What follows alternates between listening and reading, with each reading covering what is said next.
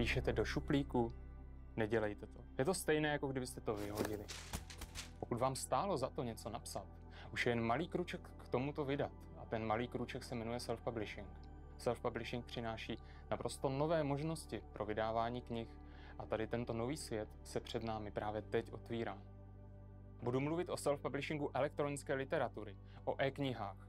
Nic v tomto videu nebude o papíru. Papír je mrtvej, asi tak jako audiokazety. Vidím to tak, že za pár let bude z papíru okrajový trh pro nadšence.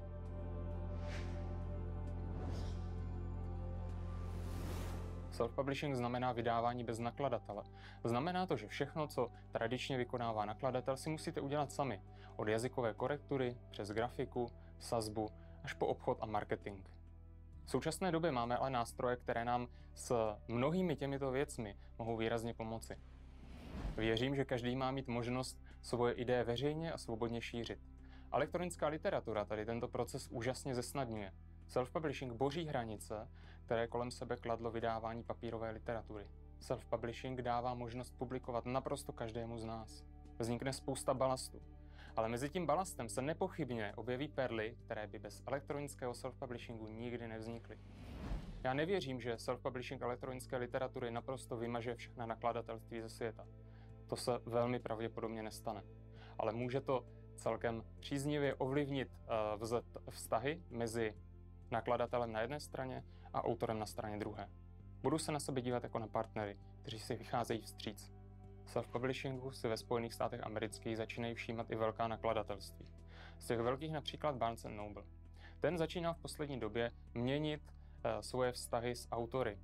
Nakladatelé si uvědomují, že autor může říct, ne, já už u vás nechci vydávat, pokud to neuděláte tak, jak já chci. Ale můžu si to vydat sám. A i kdyby self-publishing nedokázal už nikdy nic jiného, tak už v současné době posunuje vztahy mezi nakladatelstvím a autorem k lepšímu. Nakladatelství už se nebude na autora dívat jako na zdroj, který je potřeba vytěžit, ale spíše jako na partnera, se kterým je potřeba spolupracovat. Proč jdou autoři svou vlastní cestou? Hodně spisovatelů se rozhodne pro self-publishing u své první knihy. Z velké většiny je to proto, protože spatřují potenciál v nových technologiích, anebo proto, že nakladatelství odmítne vydat jejich první knížku. Self-publishing ale není jenom cesta pro začínající autory. Mnoho autorů, kteří vydali známá díla, vydávají bestsellery, se rozhodli pro self-publishing prostě proto, protože vidí možnost větších příjmů, které jim self-publishing dává, na rozdíl od toho, co získají při spolupráci s nakladateli. Autoři odmítají nakladatele z mnoha různých důvodů. Tím prvním, který často uvádějí, je prostá existence nových informačních a komunikačních technologií, které jim dovolují vydávat bez pomoci nakladatelů. Tím druhým důvodem, který často autoři citují, je prostá vidina většího zisku.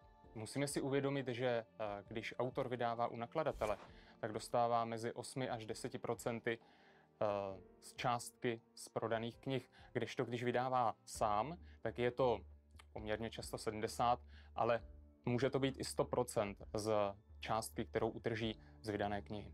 Dalším hodně často uváděným důvodem pro self-publishing je ten prostý fakt, že hodně často nakladatelství odmítnou autora, který k ním přijde a nabízí svoji prvotinu. Dalším důvodem je mnohem kratší doba mezi napsáním a vydáním knihy. U nakladatelů je to proces, který často trvá mnoho měsíců až několik let. No a konečně nesmíme zapomenout ani na ten prostý fakt, že když jde spisovatel cestou self-publishingu, tak si ponechává všechna práva k dílu, což se mu u v podstatě normálního způsobu vydávání nikdy nepodaří. Já tady o self-publishingu celou dobu mluvím jako o věci, která je úžasná, jednoduchá, skvělá. Je to pravda, do jisté míry. Ale do jisté velké míry je také pravda, že je to proces, který není úplně triviální, pokud chcete tu vaši elektronickou knížku vydat opravdu kvalitně. V současné době jakýsi etalon kvality knížek představují právě nakladatelé. Nikdo nechce, aby veřejnost vnímala literaturu, kterou vy sami vydáte, jako jakousi literaturu druhé kategorie. Musí být proto opravdu kvalitní, musíte se zamyslet nad tím, zda jste schopni celý tady tento proces vy sami zvládnout. Autoři, kteří vydávají způsobem self-publishingu, si musí uvědomit, že musí sami zvládnout celý ten proces, který právě doteď dělají nakladatelé. To znamená, že autor, který si chce vydat svoji knížku sám, musí zvládnout jazykovou korekturu, editaci, sazbu, převod do různých elektronických formátů, grafiku a v neposlední řadě musí mít zvládnutou také tu obchodní a marketingovou stránku celého procesu, po případě nakonec také analýzy, které mu řeknou mnoho údajů o tom, odkud se například bere návštěvnost na jeho web a z jakých prodejních kanálů získává největší finanční částky za svoje knihy. Každý autor, který chce sám vydávat svoji elektronickou literaturu, musí znát následující body.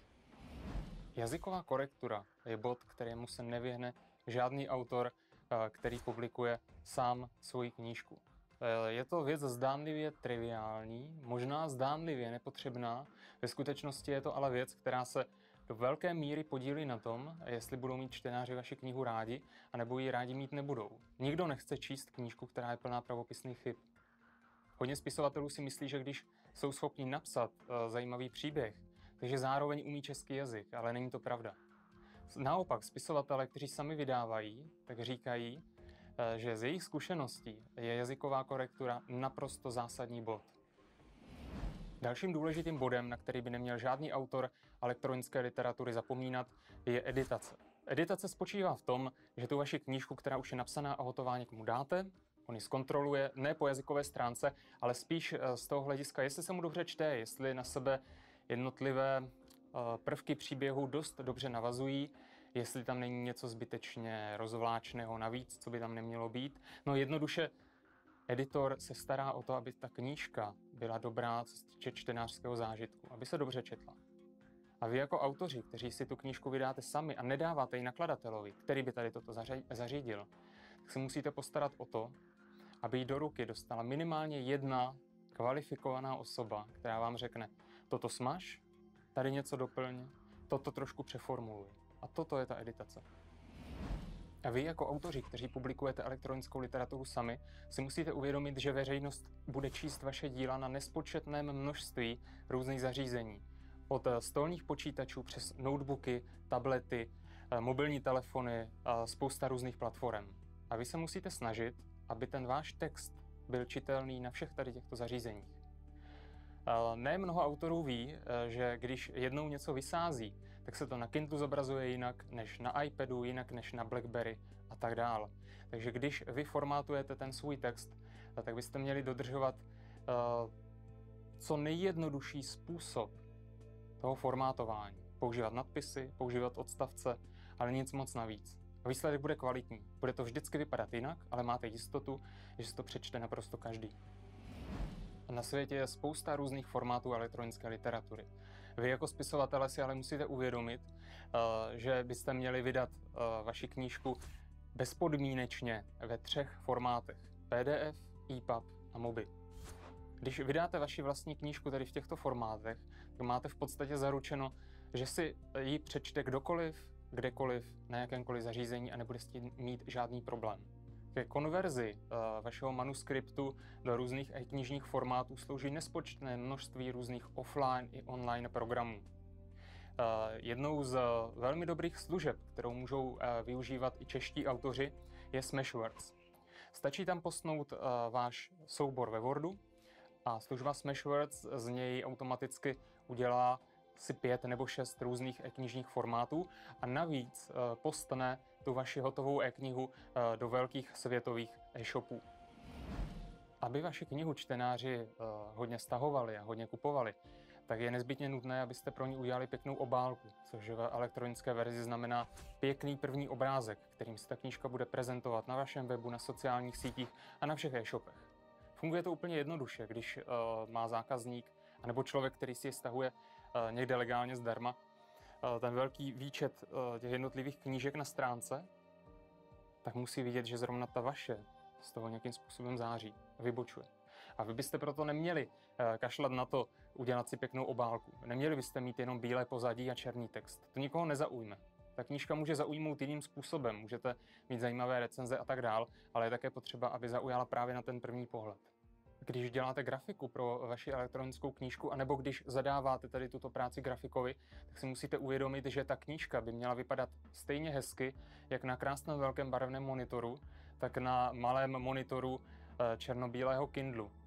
A stejně tak na naprosto miniaturním monitoru mobilního telefonu.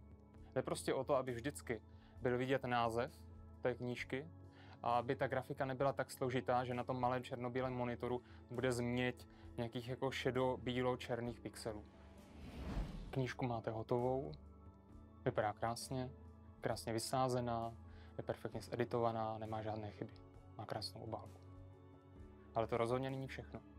Tu knížku, kterou už máte v rukou, musíte dát na co nejvíc míst na webu, na e-shopy, na svůj vlastní blog, na sociální sítě. Prodejům anebo stažením zdarma skvěle pomáhají věci jako Facebook, Google+, Twitter. Můžete dát pěknou obálku vaší knihy na Flickr nebo na Pinterest. Když máte autorské čtení, nechte se u toho natočit a video potom dejte na sociální sítě.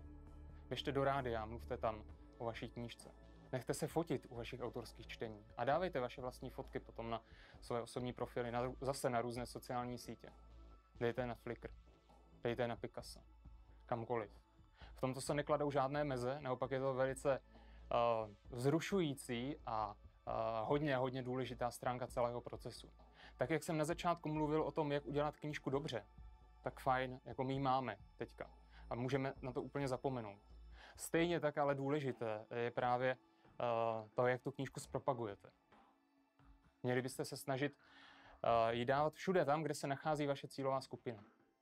Typicky diskuzní skupiny. Když máte knížku, která se věnuje nějakému užšímu tématu, dejte ji na fóra a nebojte se ji propagovat. Posledním bodem ve vašem procesu vydávání a šíření knížky jsou analýzy. Vy díky internetovým nástrojům můžete celkem přesně vidět, odkud na váš web nebo na váš blog, anebo i na váš e-shop chodí návštěvníci a jestli například kupují vaši knížku po tom, co klikli na vaši reklamu na AdWords, na Skliku, anebo na reklamu na Facebooku. Druhá část analýz spočívá prostě v tom, že posloucháte lidi. Díváte se, co vám píší na diskuzních skupinách, co vám píší na Twitteru, jaké jsou ohlasy pod vaším videem na YouTube a tak dále a tak dále. Díváte se samozřejmě na recenze. Na základě tohoto si potom můžete vzít informace, které vám pomohou lépe napsat třeba další vaši knížku.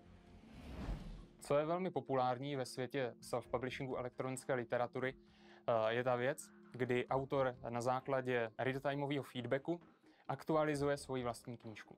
Není to tak časté u novel, u poezie a tak dále, protože tyto věci jsou hodně autorské, ale v případě, když píšete odbornou literaturu nebo nějaké návody, jak co dělat, tak je opravdu dobré poslouchat veřejnost a všímat si toho, když vám říkají, toto nechápeme, toto je nejasné, a rovnou jim to znovu a znovu aktualizovat a tady tato aktualizovaná vydání pokud možno nabízet zdarma. Faktem je, že čistý self-publishing je vzácnost. Málo který z autorů má tu odvahu si udělat naprosto všechno sám. Většina autorů si vybere pár věcí, ve kterých si věří a ve kterých jsou dobří, ale zbytek outsourcuje.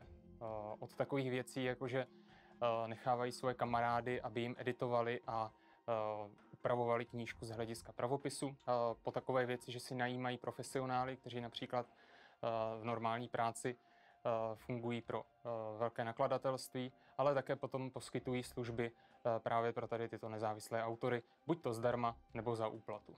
Ve Spojených státech amerických, kde self-publishing je opravdu velmi silný trend, už existují specializované společnosti, do kterých právě může autor to svoje dílo poslat, objednat si konkrétní službu, jako například sazbu anebo tvorbu grafiky.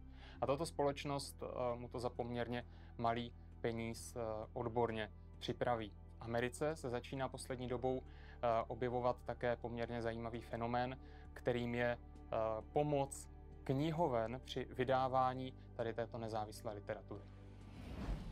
Self-publishing elektronické literatury je realitou už nyní. Zkušenosti z Německa, z Velké Británie, ze Spojených států amerických nám ukazují, že právě toto je způsob, kterým se bude ubírat vydávání elektronické literatury. Stále jsem vás nepřesvědčil? Podívejte se na knížku Be the Monkey, kterou napsali dva američtí úspěšní autoři mnoha bestsellerů, kteří se rozhodli říct ne nakladatelství a jdou si vlastní cestou. Kniha je krátká, úderná a ukáže vám, že vydávání bez nakladatele zaručeně funguje. Proto do toho běžte, zkuste to. A já si příště velmi rád přečtu i tu vaši knížku.